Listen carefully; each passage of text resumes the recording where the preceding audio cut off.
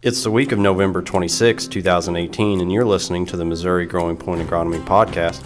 I'm your co-host, Pioneer Field Agronomist Jaime Farmer, and with me this week are my two counterparts to the east, Nick Monnig and Shannon Claborn. Welcome back to the show, Nick, and welcome to the show, Shannon.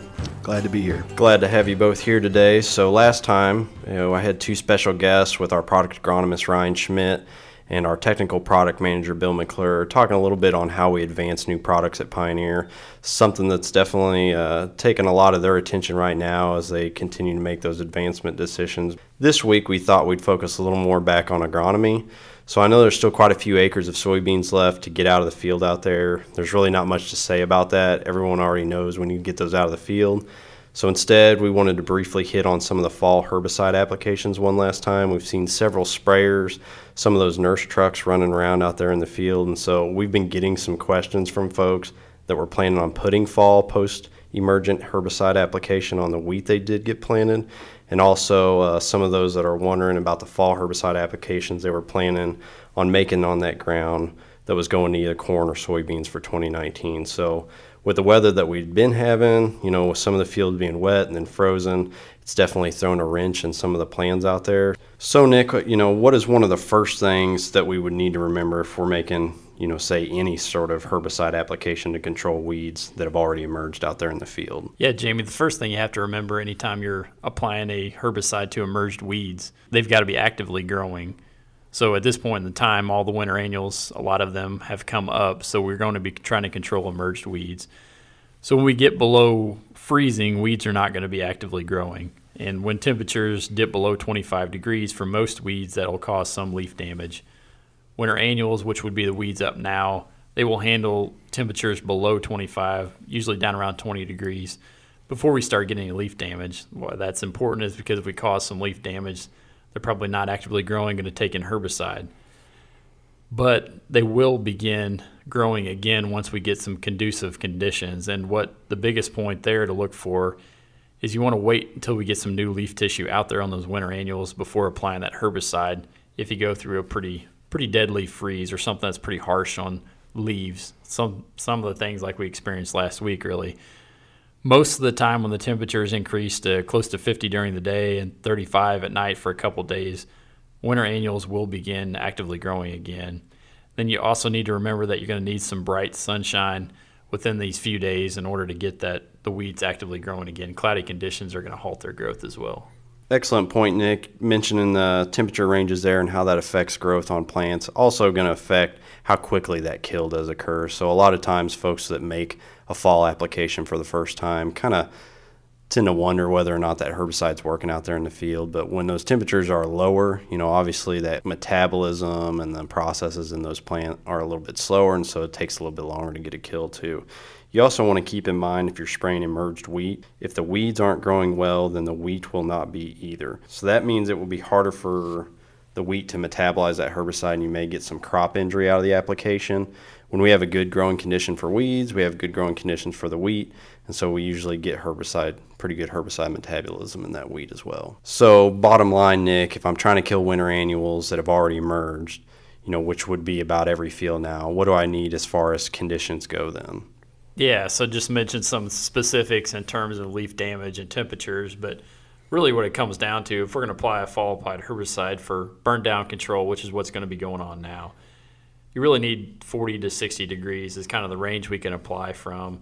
Obviously, kind of like you mentioned, Jamie, the warmer it is, the better it works or the faster the metabolism. The cooler it is, the slower they work, and we may reduce weed control if it gets too cold. So right now, if it were me, I'd look for a window where we're going to see the low temperatures are staying above freezing and the highs are in the 50s or close to that for a few days in a row. So I know that's asking for a lot right now, but that would be more ideal. And if you were applying to something like wheat, ideally you'd want those temperatures a little warmer. You probably want something more like 40s for lows and close to 60 during the day. You're also going to want, as I mentioned earlier, you're going to want a good stretch of sunshine within this few-day window applying these herbicides. Also, don't forget that fall is the best time to control mare's tail. I know mare's tail is one of those weeds, which is one of our most problematic for Missouri growers. We've got some pretty good products that work well in wheat, so Culex and Weed offers excellent control of mare's tail. Elevore for a fall burn down is great on mare's tail as well. Or you could even use like a broad spectrum fall control such as Basis Blend on acres going to corn in 2019, or Canopy EX or Canopy works great on acres going to soybeans in 2019. So just plenty of good options out there, but definitely consider if you have some fields that are just nightmares on mare's tail. Mother Nature doesn't necessarily give us the advantage in the spring here in Missouri to get after that fall emerged mare's tail, so the best time to do that's in the fall. One of the other things to kind of keep in mind too is just how pH is also important when you're considering residual herbicides, especially.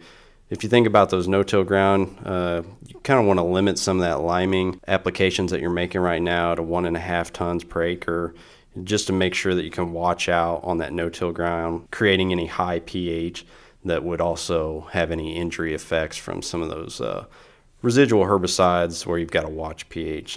pH also important, we're just talking about liming. It definitely has some effects on fertility as well. So Shannon, what would be some of the major benefits for those folks that are considering liming or out there making some lime applications those fields right now? Yeah, good question, Jamie. Many growers are still getting their soil samples taken or already received their results back from the fields that they've sampled this fall, and they're deciding on what to do for the upcoming growing season, how to prioritize their fertility inputs. And oftentimes the fertility management tends to focus around the P&K inputs versus the liming sometimes on the low soil pHs, but many may not be aware of the impact of low soil pHs on the efficiency of their fertilizers in the field for crop uptake. Take, for instance, a soil pH of a 5.0. That can decrease the availability of their NK by almost 50%. And on phosphorus, it's almost 2/3 of the availability is reduced. That includes both the nutrient level already in the soil at the time of sampling, as well as additional fall or spring fertilizer applications. That simply isn't acceptable at this time with current crop prices to not be more efficient with your fertilizer dollar than that.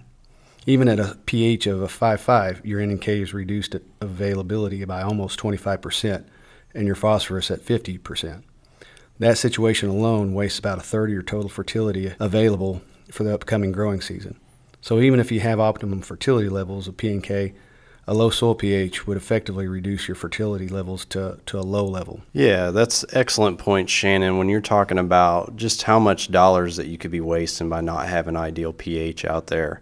I think that's something that we've heard before in the past where liming is some of the best money spent on the farm, but what are some of the other benefits outside of fertility that liming can bring us? For soybeans, ensuring that your soil pH is at the 6.5 to 7 pH level, you'll improve the inodulation for your soybeans and the soybean inoculant by creating a better pH environment for your nitrogen-fixing bacteria. And also, just as you mentioned earlier, that low soil pHs will affect your soil-applied herbicides, increasing their effectiveness and their residual levels. And so that goes for the summertime as well as the winter.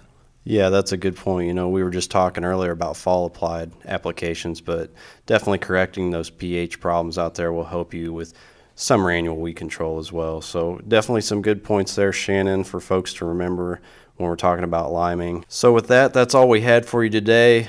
Shannon, it's always important for folks to know where to find us if they can't find us in the field. They can find the podcast at podcast.pioneer.com, or they can find us on Twitter at RedRaiderKS, at Dickie Scott, at Nick Monnig, and at the Jaime Farmer.